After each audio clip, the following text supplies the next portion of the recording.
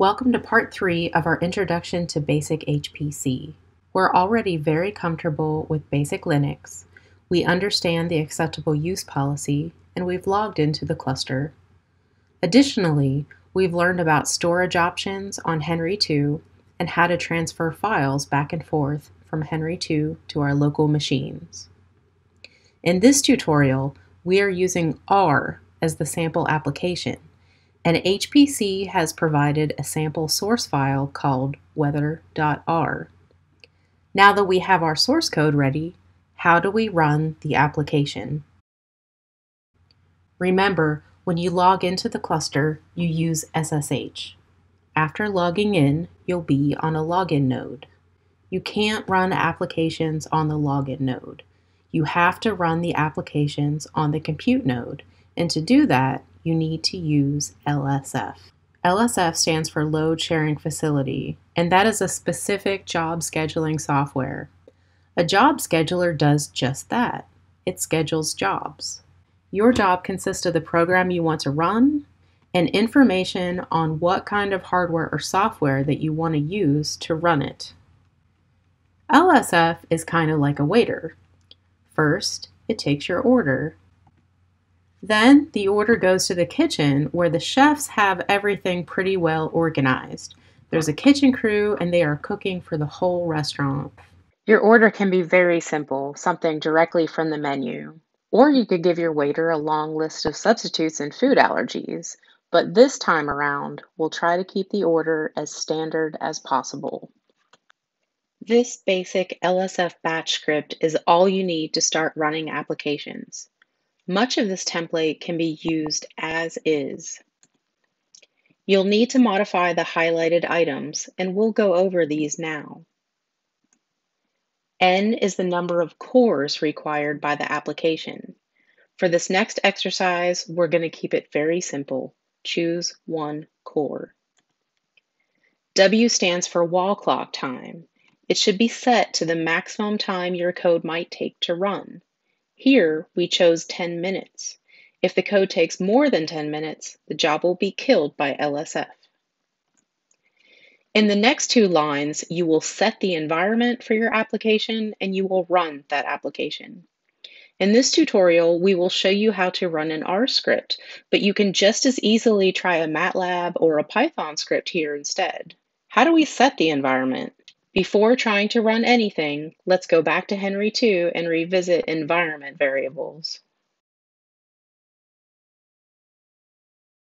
Here we are back on Henry2. Type echo home. Home is the environment variable that is defined as your home directory. If you just logged in and type pwd, you should be in your home directory. Pwd is an application. It's an executable. It's a program that prints the working directory. R is our application, but if we type it, it says command not found. Most of the applications that users run on Henry2 are not defined. The commands will not be found. When you use these applications, you have to set the environment. The preferred method of setting the environment is module load. So I'm going to module load R. And then if I type R, it knows where R is. To find the available modules on Henry2, type module avail for available. To find the modules you've loaded during the session, type module list. And if you don't want those in your environment anymore, do module purge. Once we do module purge, it can no longer find R. So why can it sometimes find R and sometimes not? That has to do with another environment variable called the path. The path is a list of file paths where the computer looks for executables. If you type in something, it will go through all of these paths and see if there exists something. And there doesn't. But pwd, it does find something. So if we type which pwd, it gives the full path. This is the full path. This is the executable. User bin must be in our path, and it's right there. Okay, there's no R. If we type which R, command not found. So what happens when we do module load R and type which R? This is the path to the R executable. If it knows where the R executable is now, it must have changed my path. So let's do echo path, and here it is. The module load command adds the path to the executable. In this exercise, you'll submit your first batch job. Remember, always run from the scratch directory. Copy your code from the home directory to the scratch directory. Create a batch script that will run weather.r. You should run on one core and run for 10 minutes. Look at the output. The code should output a PDF file called weather.pdf.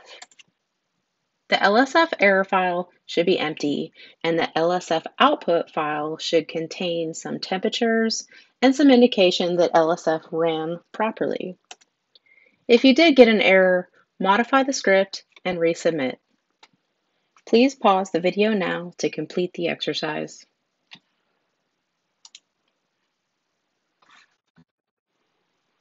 Let's go ahead and submit our R job. I'm in the home directory, but I need to run from the scratch directory. cd/share/group/user, and we'll copy the guide directory, home user guide, copy it here. ls-lrt, reverse time order, that shows me the last thing that was modified was the guide, cd into guide, and there is weather.r. I'm going to clear the screen. We need to make a batch submission script. So to create a file, you use nano submit.csh, and let's look for a sample batch script. Go to the HPC website, click Resources, Software Packages, and scroll down to see if they have example R files, and they do. Scroll down to Batch Scripts. There's the batch script. I'm going to copy it and paste it in here. You need to look at the file before you run it, not just cut and paste. So this first line is fine. The instruction says that we should run it for 10 minutes. W is for the wall clock. We need 10 minutes, one core. Use exclusive if memory intensive. This is not memory intensive. I'm going to comment that out. I don't need to use exclusive.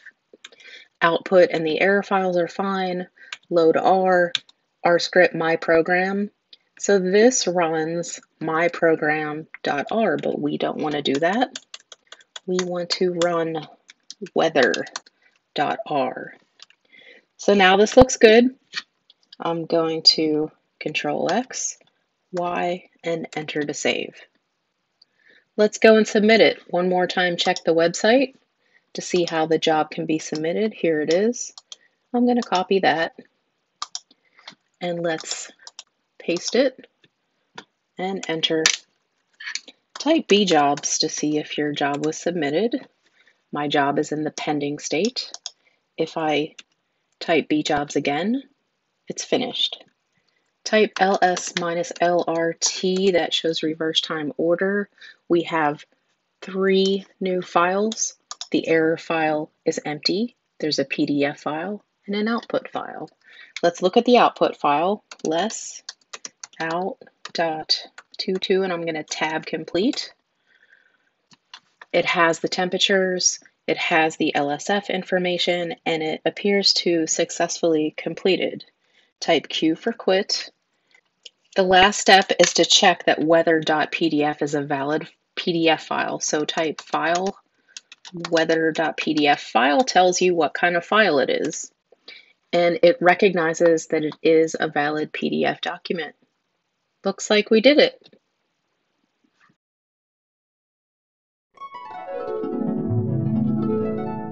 After waiting in the queue for hours for your job to run, it crashes because of a typo. Running applications on a login node, even for only a couple seconds to test a script, is prohibited.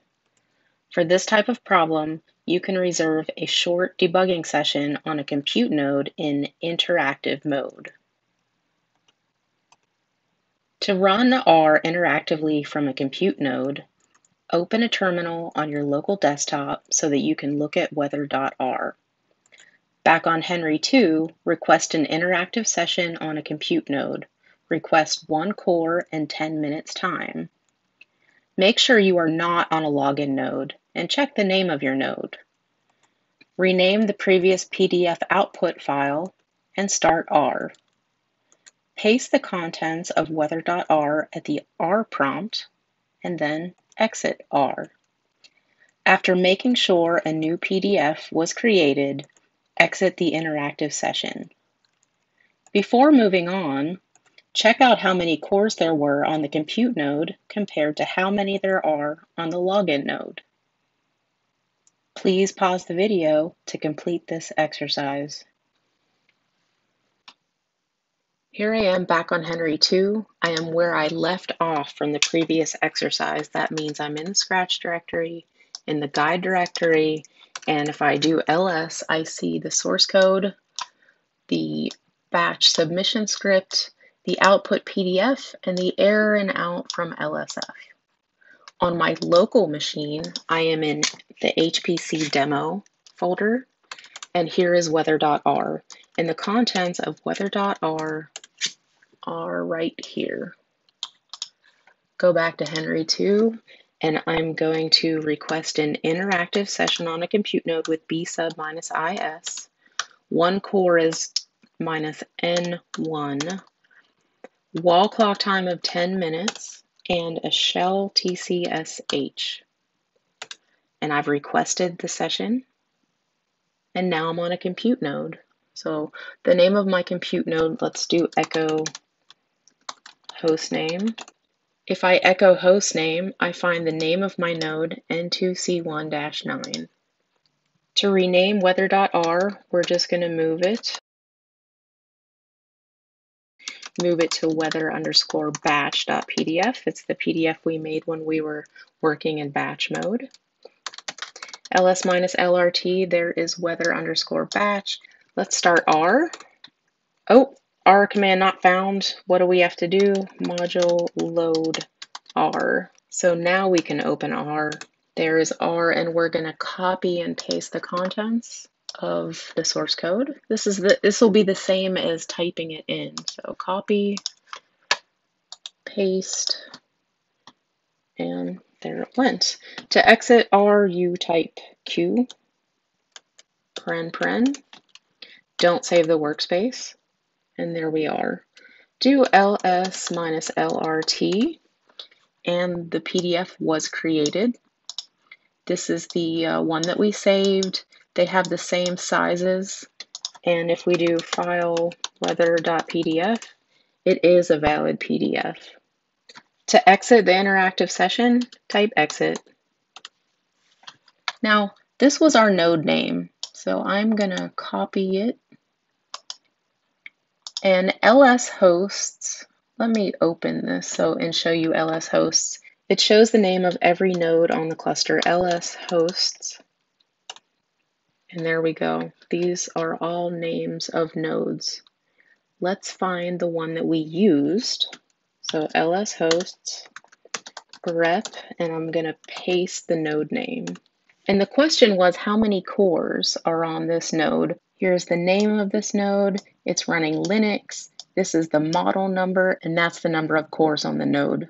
Now we're on login 03. Now that's a node. So what if we do ls hosts grep login 03? This login node has 16 cores. For more information about running jobs on the HPC, click Resources and Software Packages. Scroll down to the software package you are using. Once you have a sample batch script, check the documentation on running jobs to customize the batch script.